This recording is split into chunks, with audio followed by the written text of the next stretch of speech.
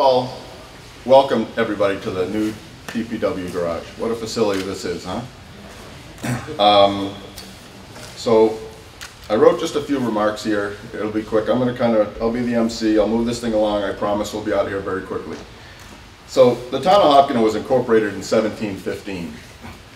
I'm pretty sure the DPW that just got knocked down was built right around then. I can tell you that personally, I was responsible for at least 3 coats of paint on it. Growing up, I got to work down here for quite a bit with some of the old timers and their memories that last me a lifetime. But this facility really is unbelievable. Thanks to John Westerling, Mike Manser, Eric Cardy, and all their staff for keeping the great tradition and pride of the DPW, the Highway Department, Water Department, Sewer Departments alive and well. So we got a lot of people that are going to be up here speaking about the DPW. I'm going to focus just a couple of minutes on who it's named after, Tom McIntyre. So this is the first time that I've spoke publicly about Tom McIntyre for a while, and I don't know how it's going to go. So if I turn into a blubbering idiot, I apologize for that. He's up there, he's going to laugh hysterically at me if I do. Outside of my wife and kids, I don't know a person closer to my heart than Tom. He was the best guy that I've ever met in my life. Taught me a lot of what it was like how you should be a dad, how you should be a husband, how you should be a father. Tom was the best, and if anyone disagrees with that, I'd be glad to have a discussion with you elsewhere, away from cameras. Tom was responsible for numerous projects in town. He did numerous projects for all the Eagle Scouts. There was never an Eagle Scout that came through that he didn't say yes to. You got planters in towns, the bells for the fire department, the granite sign for the fire department. You look out here, you got the old steamroller that he was responsible for restoring. He was always ready to help the town out with a loader, a truck, a dozer, people. It didn't matter, the date, the time, weather conditions, it just didn't matter. If you ever called Tommy, whether you were the town or a person or anyone, Tommy didn't know how to say no. He put the lights on in the Little League field after the Parks and Rec said no. I can remember very vividly, I've told this story a few times, I remember very vividly helping him out with that project allegedly. And I can tell you that someone from the Parks and Rec department came down about 2 or 3 years later. I happened to be in the loom company, which was his office, and that person asked, "Remember when you asked about putting the lights up in the Little League field?" And Tommy said, "Yeah." He goes, "And we said no?" And Tommy said, "Yeah." He's like, "Did you put those lights up?" He's like, "Well, that would depend. Would that make you mad?" And they said yes. He goes, "Then no, I did not." But I'm here to tell you, yes, he did. We did. EMC Park, where these guys he gave all the equipment, a lot of the equipment, a lot of the staffing, a lot of the materials. There was nothing that he didn't do. So even though Tommy's not here, he's here with us just about in every aspect that we do in the center of town. He put in the driveway to Fruit Street. One of my favorite things is he would drive Santa around in the fire truck on the holiday stroll. I have a lot more, but I don't want to get into a lot more because I don't know if I can stand here. I'm out here, I'm looking at some of my best friends out there that we hung out together for a long time, and I'm seeing tears in their eyes, and I'm getting there with myself. So I'm going to introduce George Caldis. He's the executive pastor for the Faith Community Church. He's going to say a few words to you.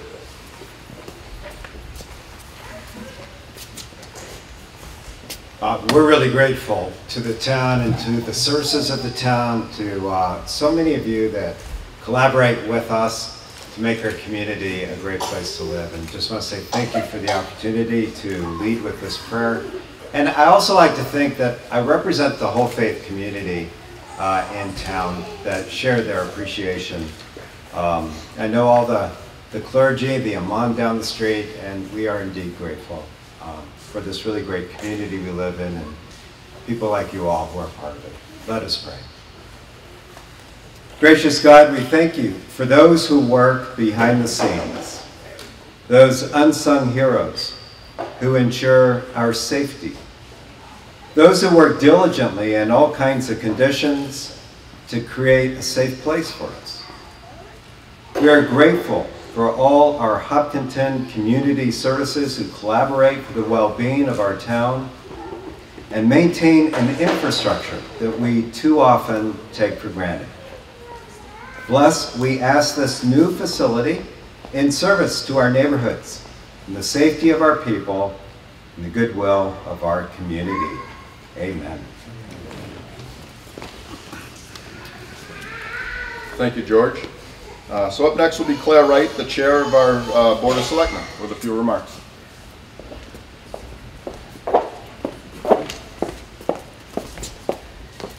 Well, good morning, everybody. This is a very, very happy morning and a long overdue event. There are many thanks due. I would say first and foremost to the taxpayers of Hopkinton, who, despite our many needs and many costs and rising taxes, saw fit to build us this beautiful facility, which, as I said, is long overdue. We must be sure that we give thanks to those behind the scenes who actually built and made this facility possible. And those would be our engineers, Weston and Sampson, and Jeff Alberti, our contractor, G&R Construction, and the owner's project manager. John explained to me what this is. The owner's project manager was KV Associates, who were actually responsible for making this building a reality. Fresh off my Goldilocks and the Three Bears gig at Center School, if anybody of you were there, you know what I'm talking about. I was reminded of another story to tell you as I thought about this event today.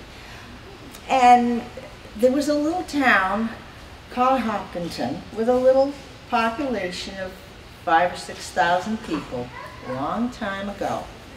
And they saw fit to build themselves a little concrete block building to house the highway department. And they lived happily, but not ever after, only for a long time. And then that little town began to grow and grow and grow.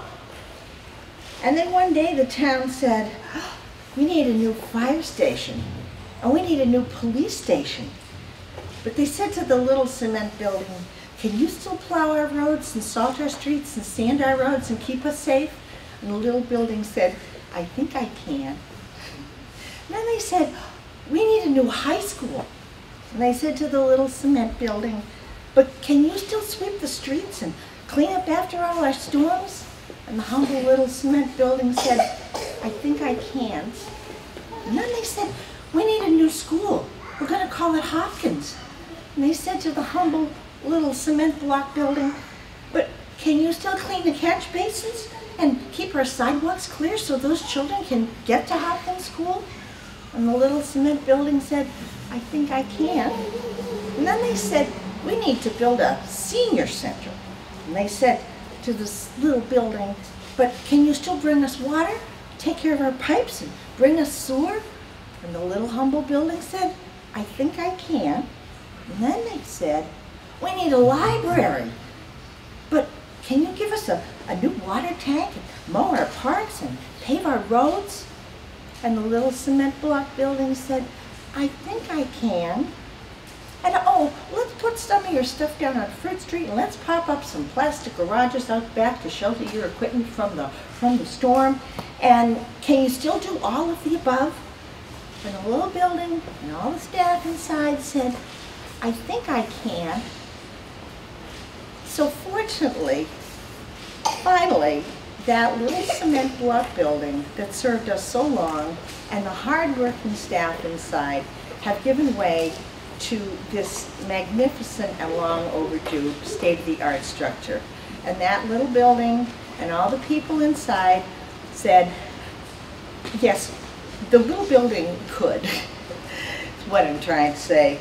And so now, instead of in that little building, that staff can maintain our 110 miles of road, 76 miles of water main, 40 miles of sewer line, 350 million gallons of water that is delivered, maintains 6,000 water meters, 668 fire hydrants, and 2,600 catch basins, and that's only the beginning. Our DPW has done an amazing job with a less than amazing facility for many, many years. They have been uncomplaining, constant, dependable, and never has there been a degradation in services despite their lack of facilities. Compliments to the DPW for every storm event are routine. They are as predictable as the storms themselves. Today, this beautiful new facility will provide us with modern, efficient operations for our growing town, a clean, environmentally responsible storage, maintenance, and function area, proper storage and care for our valuable town equipment, and an ongoing return on investment for our taxpayers through all of the above mentioned, and for constantly improving and expanding services. Your DPW impacts the lives of each and every one of our citizens on a daily basis through very real quality of life services. This building, as you know, has been named the Thomas McIntyre Town Barn. As Mr. Tedstone just eloquently explained, it memorializes an outstanding, much-loved town servant. And it's named the Town Barn, also hearkening back to the days when our highway department was literally in a barn. And it shows how far that we've come. However, the level of service has never changed. So today, we are proud, honored, and pleased to officially open this new facility, and we look forward to many years of continued outstanding service.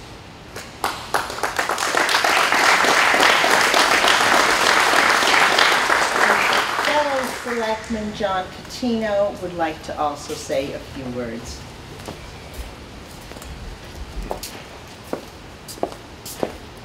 Good morning, everyone, and thank you very much for coming. I just want to come up here and just thank you, the citizens of Hopkinton, for making this happen. You know, we talk about, with 9/11 and everything else, we talk about first responders, and we think about the fire and police running into dire situations. And the Reverend's invocation really said it all, is that there's a whole nother level of first responders. And without the DPW and the work that they do, it would make everybody else, all the other first responders' job that much more difficult. You know, they're the department that when everything's going well, nobody thinks about it. And to Claire's talk about the building, everything was going well, so nobody said, well, let's build them a new building.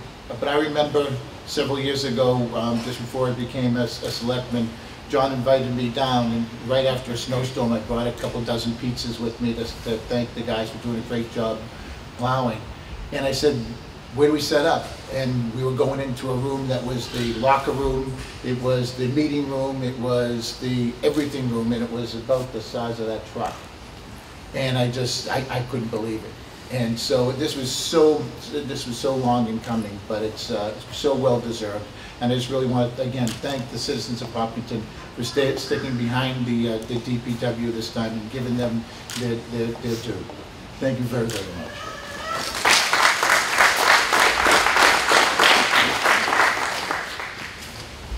Thank you, guys. So next we're going to call up Scott Richardson. He's the president of the Hopkinton Chamber of Commerce. He's going to give his congratulations.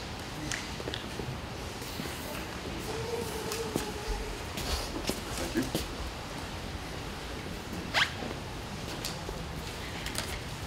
This is unbelievable. This is an unbelievable building. So welcome, everybody. Welcome, Kathy, Tom, Kelly, Norman, Claire, Brendan, Eric, John, Dan, and all other town officials, whether you're currently a town official, have been, or will be in the future. I see a few young kids here. I think there'll probably be some town officials in the future. So it's my distinct and unique pleasure to be here today representing the Chamber of Commerce to acknowledge and congratulate the town on the opening of this Thomas McIntyre DPW barn.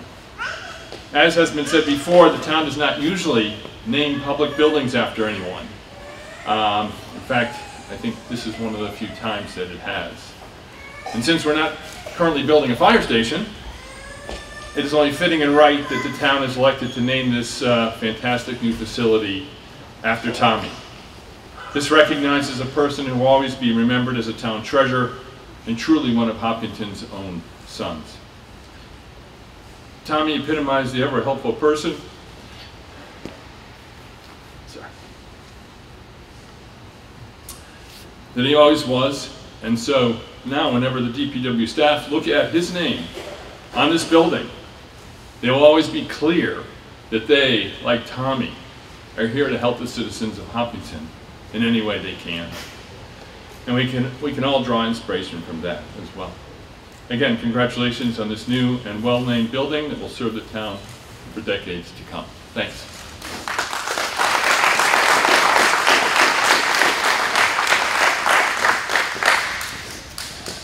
So, on a footnote, this I do not have written down. The first time, I think, it was one of the first times I met Scott. Scott was in charge of the, I think it was the Boy Scouts.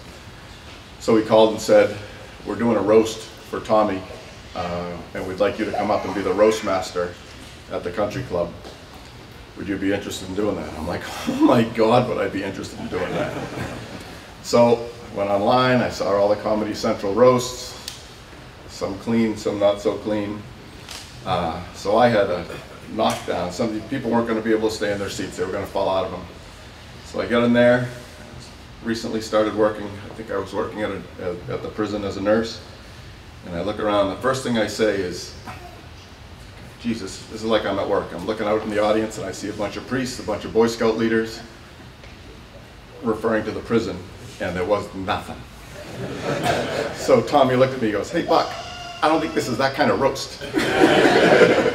And it wasn't. So I had to go to plan B. But, so we're going to do the ribbon cutting now. We're going to have Danny McIntyre, Tom's brother, come up, Claire Wright, Eric Carty, any representation from Tommy's family that would like to be in. We're going to come up and have that and go from there. Let's do it right in front of you. Danny. Right here. Mike? When you're ready. So, you ready? He's going to give you the cue. On 0. 3, 2, 1.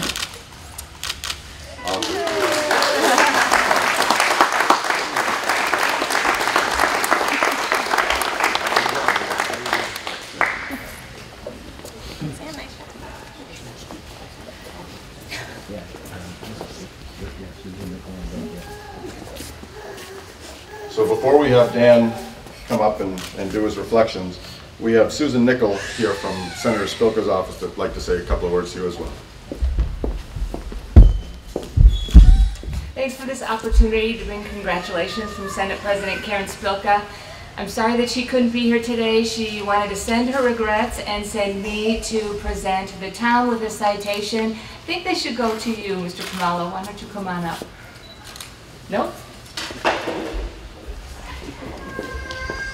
This is a state Senate official citation. Be it known that the Massachusetts Senate hereby extends its congratulations to the town of Hopkinton in recognition of the joyous occasion of the new Department of Public Works facility ribbon cutting, and then a lot more stuff. Thank you very much.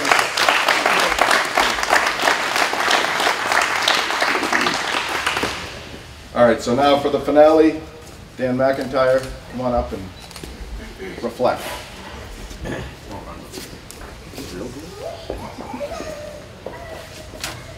Well, thank you everyone for coming today. I want to echo Claire's words. This building has been a long time coming, and I know it's going to serve the town well for a long time in the future. and I appreciate the kind words for about my small involvement in this project. But there are a lot of other people that were involved over the years on this project as well. Really too many to name them all, but I see a couple people here I want to recognize. Jeff Alberti from Weston and Sampson and the design team over there. We didn't give him much room to work with here, but you did a great job. You got a nice, good-looking building and a functional building, so thank you.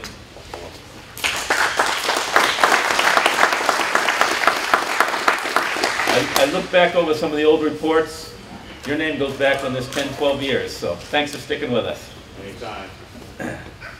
Over that same period, I can't count how many DPW directors we went through. I think I'll have to start using my toes on that one, but 7. We finally found one that stuck with us, John Westerling. Thanks for pushing this project through the finish line.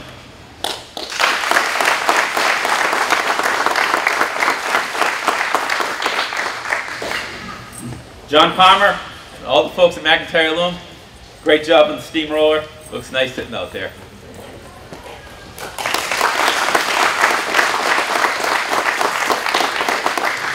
But at the end of the day, this building is just that. It's just a building. It's the people in the building that work here every day doing their job without any fanfare that keeps this town running. So I want to thank the staff of the water, sewer, and highway departments, past and present, for doing what they do and keeping us, this town running. So thank you.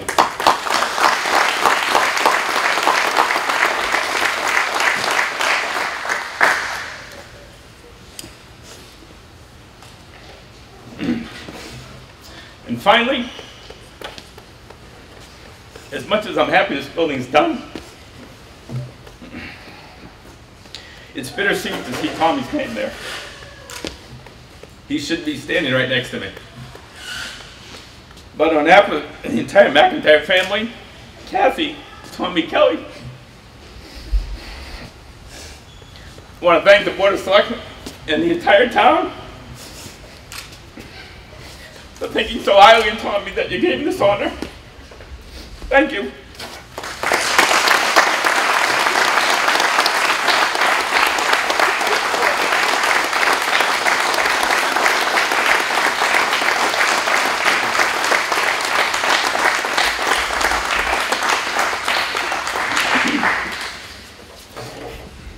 Thanks, Dan.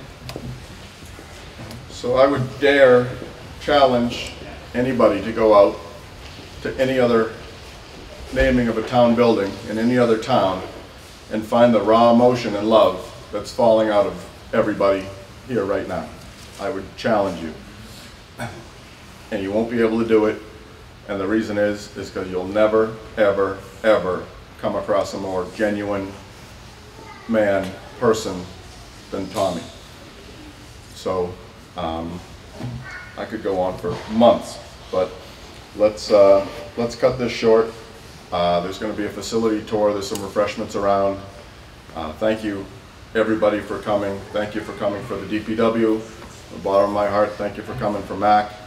You know, he's someone that I think of him every day that it's sunny, because it was a million degrees when I was working for him and I couldn't get an air conditioner in my loader. I think of it when it was snowing, because I would go and it would be freezing and I didn't have a heater, and I loved every second of it, and I wouldn't change it for the world. So thank everybody for coming out for the DPW, and thank you for coming out for Mac. So they're going to have a couple of tours here. John Westerling, thank you very much for letting me come up here, and John will lead the tour. All right, thank you.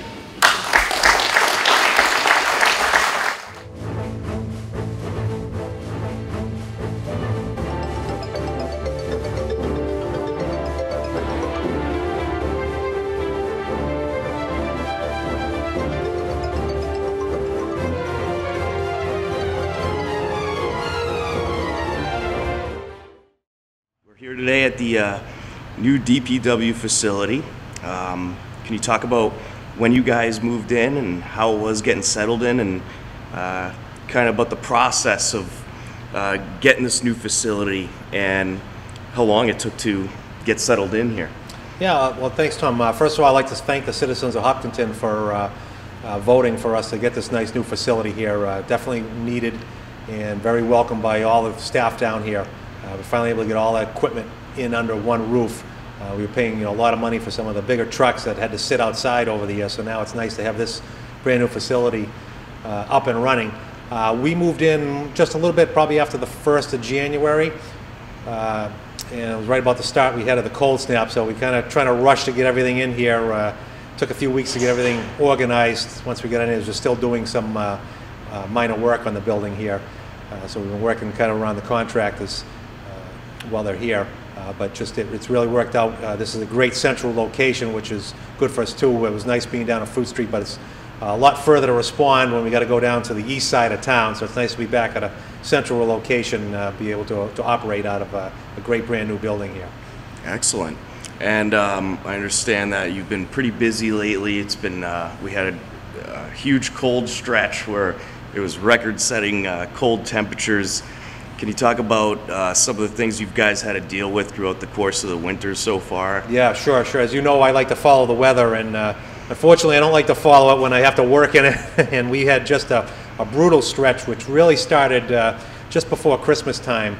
And I think we had 10 straight days where the temperatures didn't come out of the 20s, which is the first time that that's happened, at least in the Boston area, in over 100 years.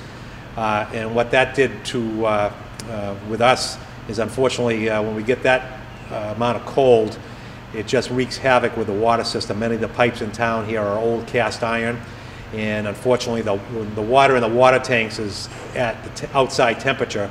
So we had a couple of days, I mean, we were below zero, -3, -6, and when that cold water just rushes through and hits the cast iron pipe, it unfortunately causes the mains to break.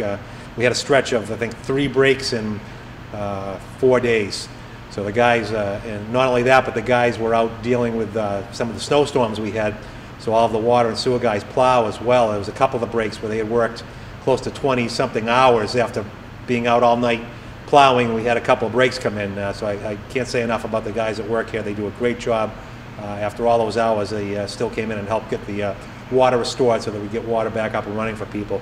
We've also had probably half a dozen or so freeze-ups that we've had to go into people's cellars. We have a machine that thaws the water line out. We have to run it through their pipe outside to the ground because the frost was just so thick from that quick amount of cold that we had there, right through up until about a week or so ago, where it finally broke. Unfortunately, looking at the weather trends, it looks like starting next weekend we're going to be not quite to that